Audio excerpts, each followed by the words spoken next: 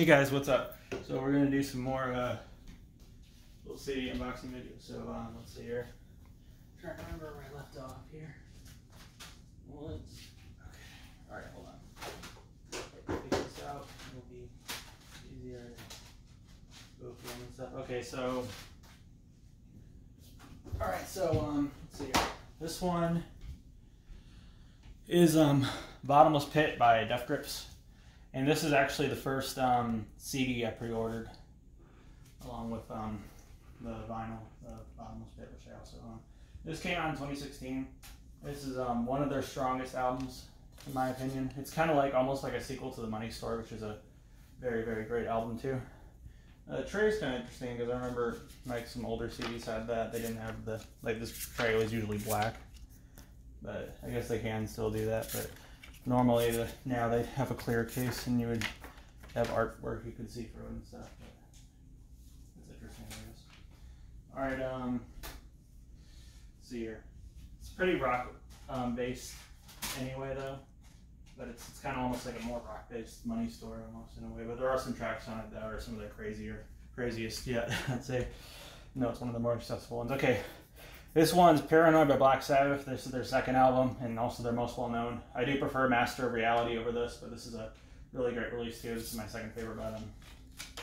I don't see it as their best like a lot of other people do, but it's still a really great album though. Definitely a classic in heavy metal music. And also it's kind of like seen as, well, I mean, Master of Reality is more seen as more influential in the doom metal genre, but there are some songs like this that I can see as being inspiring, some albums of the doom metal genre. But everyone kind of knows the song Paranoid, the song Iron Man, I'm sure. But anyways, let's see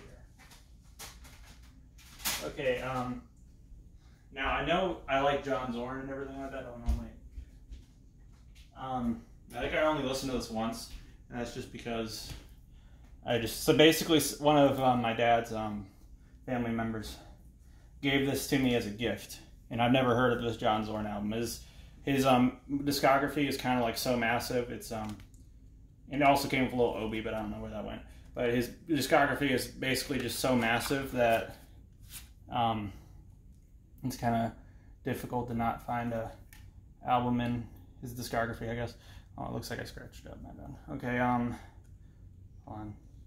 Yeah, that's my fault a bit. Yeah, this is one of those cases where it's needs a sleeve, but I scratched it up. That's okay. I'm probably not going to listen to it a whole lot, but I don't know. But I enjoy John Zorn's music. I haven't heard this, but I listened to it once. I forgot how it goes and stuff, but I don't know. It's all right. But kind of sad to scratch it up though. But I love John Zorn's music though, and Naked City and Electric Masada are my favorite works that he was in.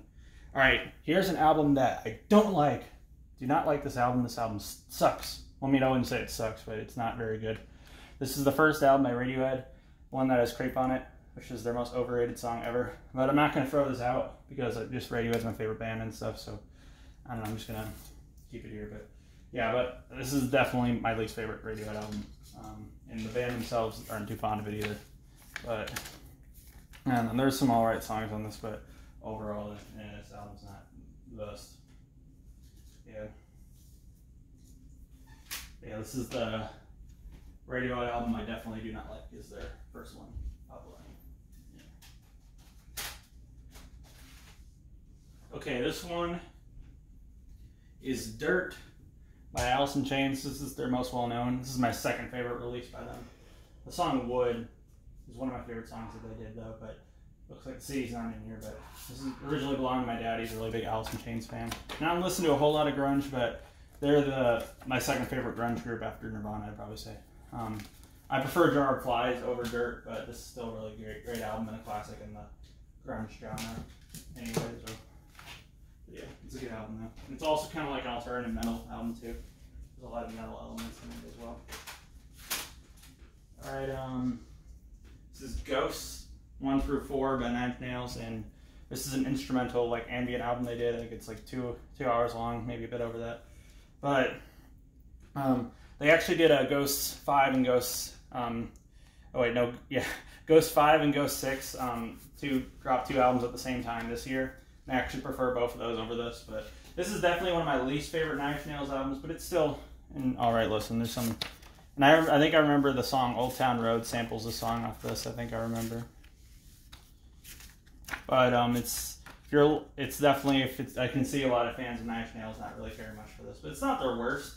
But it's definitely one of my least favorite in their discography. But it's still decent, which is Nine Inch Nails doesn't really have a horrible album or anything like that. I think they're all kind of decent ways. Okay, this one is one of my dad's CDs. This is White Zombie, and I have not listened to this one. But I'm not going to throw this out because I actually I like the album that came after this called Astro Creep. And I've not listened to this, and the cover is interesting. I don't know. I don't know. But yeah, obviously this is Rob Zombie's in this group. They're like an industrial metal band, I guess you can call them that. I can also see them call them groove metal, something like that. But yeah, this is a group that Rob Zombie's in, and I probably prefer White Zombie over Rob Zombie's solo stuff, I'd probably say. But yeah, this is I've never listened to this, but I like the album Astro Creep a lot, though. One that came after that. I just haven't listened to that one. Alright, this is one of the first CDs I bought. I bought this when this album kind of came out, when I was really into mainstream EDM music. But this is still a decent album, though. I still enjoy this album a lot, though. This is Random Access Memories by Daft Punk. This is probably my second favorite studio album that they did, I'd probably say. This one has the song Get Lucky on it. It's pretty well known. And, wait, what? Oh, never mind. I haven't listened to this in a while, though, but I think the song Touch, that's probably my favorite off of this, though. That song's really good. That's actually, I'd probably rank that along with some of their best songs, the song Touch. It's a really good song.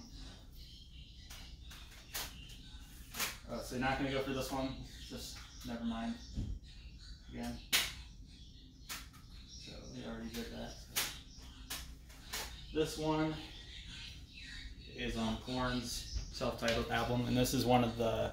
This is also kind of an album that I liked as a kid that I actually still enjoy quite a lot now. This is their first album, and this is definitely one of the greatest new metal albums ever, easily, without a doubt, I'd probably say. And it's a very dark album, though, actually, I'd say. There's some really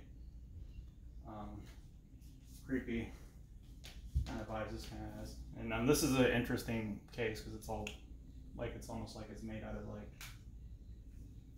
Tupperware or something. But the song, let me see, like the song Chutes and Ladders, I haven't heard that song until I saw them live when, that's one of the first concert I went to is when I saw them with Slipknot and they played that song live. And I like that song though a lot, but yeah, this is definitely their best though. Let's see here. They haven't really done a whole lot of interesting stuff lately, but their second latest album was actually a pretty decent album with that nice return to form. It seems like they're getting better. So that's good. And let me see if I can figure out how to put this clip with that. There we go. Oh, crap. The song Blind's really good. That's another one of my favorites off of this. And Clown, that's a good one. But yeah, like the, yeah, so let's see here.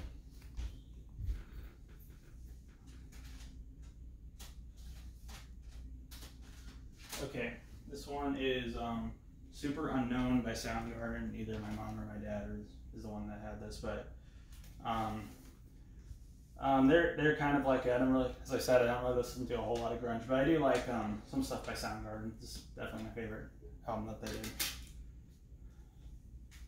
This is also kind of one of those more like metal oriented side of grunge, I'd probably say. Fortunately, the vocalist of this group hung himself. Well, not too long ago, unfortunately. But yeah, this is a decent, this is a pretty good album. Definitely one of the best in the grunge genre, I'd say.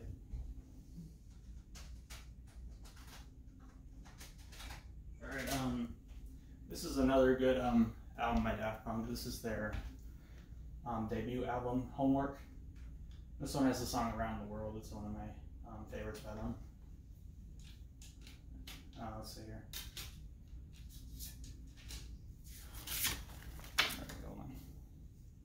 I think this is kind of when they yeah, they even have a picture of them right there. It's interesting that everyone's like, well, I don't know what they look like. That's a picture of them right there. It's Defcon. And that's I guess them as kids right there, I guess. Yeah, I feel like with this they haven't gotten into the really spacey sci-fi cyberpunk kind of sound that their music would later go in. But this is still a good album though. I prefer Discovery and Random Access Memories over this though. Alright, we'll do one more CD and then we'll call it quits for today. Alright, this is my favorite Nirvana album. This one's In Utero. Unless you count MTV Unplugged, but this is my favorite studio album they did. This is their last studio album. And they were kind of, when they made this, they were trying to make an album that would be a commercial failure. They were trying to make an album that would be very abrasive, not appeal very well to the mainstream audience, but it actually ended up becoming their second biggest album anyway. And but this album's awesome though, In Utero. And Steve Albini of Big Black produced this. He's produced a bunch of other albums, but this is heavily noise rock influence or some post-hardcore punk rock, hardcore punk influence in this too. Definitely some really, really heavy stuff in this. Like Tourette's is very heavy. It's basically frill shrieks in it and screams. Yeah, this album's really good. It has Heart-Shaped Box on this. It's one of their best. And All Apologies is another really great song. It's probably my favorite song that they did is All Apologies, the last song. But yeah, this album's great though. My favorite, I'd say this is my favorite grunge album of all time. I don't really consider MTV Unplugged to be a grunge album, but out of the grunge genres, this one's definitely the one that hails the highest out of them all. And Utero's the definitive grunge album, in my opinion. So that's kind of about it, guys. Hope you guys enjoyed watching. Thank you so much, and bye.